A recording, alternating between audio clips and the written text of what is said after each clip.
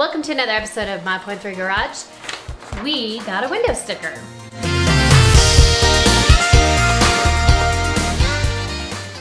Alright, so we went to the Ford dealership the other day as we were talking about in the last video. We got a lot of information from them, including our window sticker. They send this out as soon as, I guess, your Bronco is shipped. And it also goes through, a few other features of the Bronco. You can enroll on classes on a kind of a virtual walkthrough.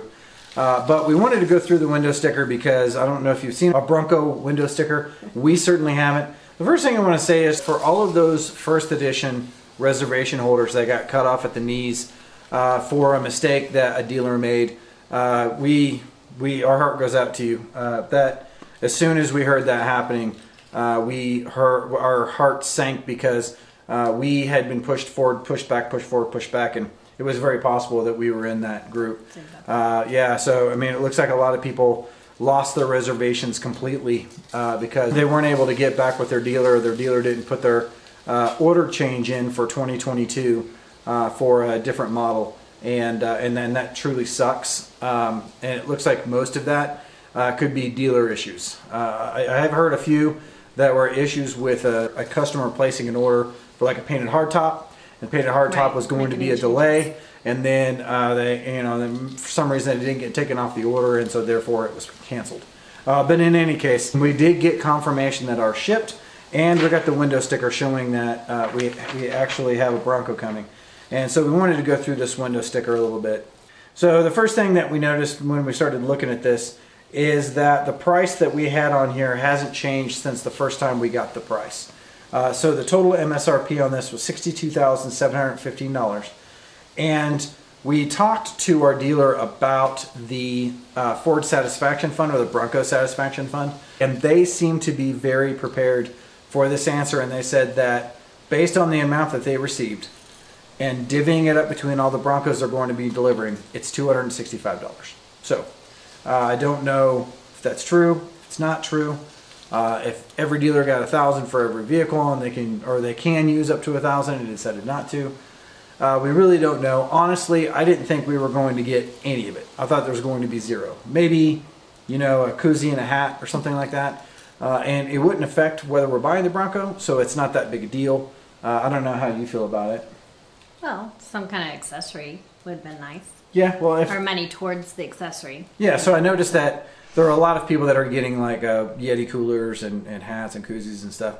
And we have a lot of coolers, so I don't really need any more coolers. So if that $265 could be rolled into some other kind of accessory, that would probably be fine. We would do that probably better. Right. At some point, we're going to have to put a hitch on this thing. And they don't. So the first editions were originally available with a towing package. Then the towing package mysteriously disappeared off of the ordering sheet, and we couldn't order it anymore. I asked the dealer about that, and he said that it was based on shipping weight. Literally, the towing package was going to cost more to ship the truck because it pushed it over a certain weight than if it was on there. So now it's not available. Right. So at that point, I'm assuming the shipping would be more expensive than the actual accessory would be, and that's what they were kind of alluding to. So we're going to have to so that was pulled off the order, and we're going to have to put one back on again. And from what I'm hearing, that's $700 to $1,000 or something like that to put one on, and it could be more than that. We're actually going to try to do that ourselves if we can get the part. And the roof rack. Right, and it doesn't come with a roof rack either. So that would be the number one thing we want is a roof rack, because we ski, and we want to make sure that we can get skis onto the vehicle with no hitch. We can't get a hitch-mounted rack, and with no roof rack, we can't put them on top. So it means we're going to have to put them inside, which isn't going to work too well with 4 skiers. Every other part of the vehicle was exactly the way that we had ordered it. A modular bumper with a brush guard, first edition hood and body side graphics, which we could take or leave really. A full vehicle steel bash plates. The Bronco grill letters are going to be in white. The headlamps have auto high beam, and it has the signature lighting on it, which is going to be really cool. The heated mirrors, dual AC climate control, adaptive cruise control, which we've never had in a vehicle before, so that'll be interesting to try that. We did the all onyx black seats, 10-way adjustable seats, 8-way on the passenger, This one comes with the Lux package. Obviously it's a Sasquatch with a 4.7 rear differential with a locking diff. 360 camera, Copilot 360. It has the front stay bar disconnect, push button start, the 12-inch screen, 3-year 36,000 bumper to bumper warranty, 5-year 60,000 powertrain, and then 5-year 60,000 roadside assist. The 17-inch black beadlock wheels, which actually come standard on this unit. 315/70, they're basically 35-inch tires. And then the storage bags for the front and rear doors. We did have a keyless entry pad put on because we've actually used that in the Raptor. And we don't use it a lot, but we use it occasionally, and it does come in handy. Front license plate bracket because we live in Colorado. So that total base price is $61,100. The options that we put on there, $110, is essentially the keypad that's on the door. And then delivery was about $1,500. So that brings us to $62,715. Over on the side, 17 mile per gallon fuel economy, which isn't great, but actually the Raptor gets about 13 on a good day. So we're already ahead of the game there. And then it hasn't been crash rated yet. So we'll be the first ones. We'll be the crash test dummies on this one. No, don't say that. Yeah, you know how it is. The fact that we are part of the whole first edition fiasco, and the fact that we didn't, you know, hindsight being 2020, didn't realize that it was going to be such a big deal. I think one of the first videos that we did on the new Bronco on this channel, I was talking about my disappointment that they went from 3,500 to 7,000, knowing that, you know, 3,500 is pretty limited, 7,000 is still very limited, but double. And so I was a little disappointed in that.